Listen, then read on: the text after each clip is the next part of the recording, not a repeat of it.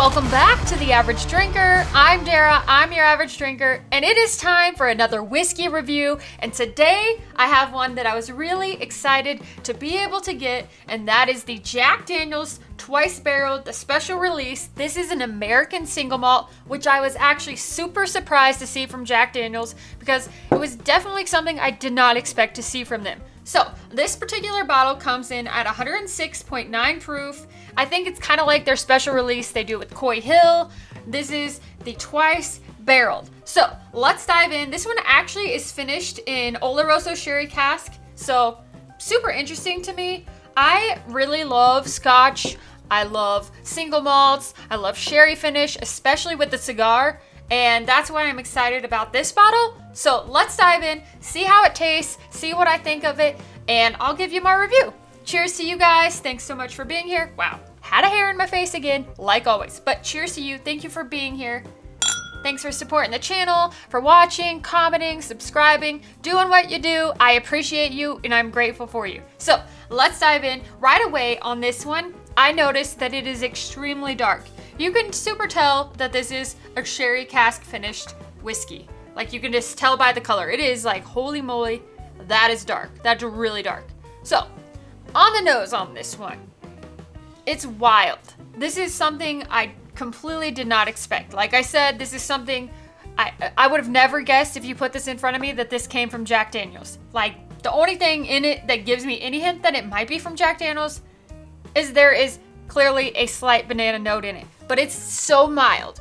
Otherwise, you get a light malty note, kind of like malt balls. It kind of reminds me of actually chocolate malt balls. Chocolate malt balls, cranberry, light banana, dark chocolate. It's loaded with flavor on the nose. It smells fantastic. It really does. It smells super, super good. It doesn't smell overly malty either. Like when I was seeing that this was a single malt, I was like, it might be really malty. And sometimes that can turn me off on a whiskey. I'm not like, I love maltiness. No, sometimes that turns me off. This one, well, I guess it turned me on the nose. So yeah, just full of flavor. Doesn't burn the nose hairs at all. It just smells really nice. Let's dive in on the palate. Wow. Right away, super sweet up front. Super sweet like cranberries, blueberries, almonds, dark chocolate, even a light hint of like fruit punch, which I'm assuming is that sherry influence that's within there. Really sweet up front. Not overly sweet, like not too sweet, but it's very sweet up front. Then it kind of rolls into a really nice, like, almost like you kind of dusted lightly, like a, what is that, like nut trail mix with a little bit of cinnamon. And it's just kind of warm on the back end, really nice. It reminds me a lot of those trail mix packs that are like cranberries, blueberries, dark chocolate chips, almonds, banana chips, like, you know, the dried banana chips, dehydrated fruit. It reminds me a lot of that. That's what this tastes like to me. So if that's up your alley, this one would be good for you. Let me take another sip.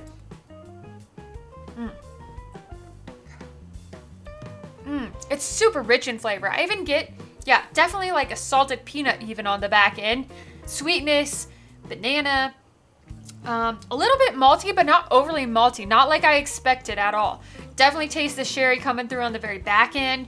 The flavor sits there in your mouth. It's very nice overall. Not super malty, just very balanced, and I really, really enjoy this one. Definitely surprised by it.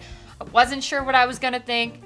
Now, I don't think this is going to be something everybody likes. I think this is going to be something that really divides a lot of people. Like, you're either going to like it or you're not going to like it. If you don't like single malts, if you don't like things that taste malty at all, you're not going to like this. This might not be for you.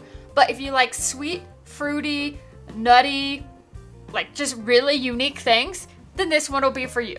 For me, I enjoy this one. I can't wait to try it with a cigar. Super excited to do that. But overall, I really enjoy it, and that's why I'm gonna give this one 3.75 corks out of 5. It's really good. The nose is phenomenal. The palate is good. The finish is good. It's just something I really like. So 3.75 out of 5. And that is my review on the Jack Daniel's Twice Barreled. Curious to see what you guys think. If you've tried this one, let me know in the comments. As always, I appreciate your support. Thank you so much for being here. I'll be back with so many other whiskey reviews and other content that you are gonna want to see. Thanks so much. I'm Dara. I'm your average drinker, and I'll see you next time.